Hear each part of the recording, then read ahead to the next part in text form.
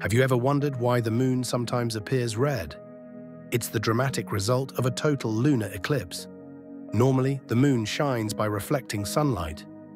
But when Earth slips directly between the sun and the moon, it blocks that light.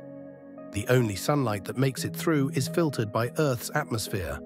The atmosphere scatters blue light and lets red and orange light bend around Earth, painting the moon in a coppery glow. Dust, smoke, or volcanic ash can deepen the color, making it look blood red. These blood moons don't happen every month because the moon's orbit is tilted. The lineup has to be just right. On average, the world sees 8 to 10 blood moons per decade, or about one every couple of years from any given spot. And sometimes we get a rare 4 in a row, called a tetrad. So when you see a blood moon, you're really watching Earth's shadow turn the moon into a giant glowing ember in the sky. Thanks for watching. Follow for more videos.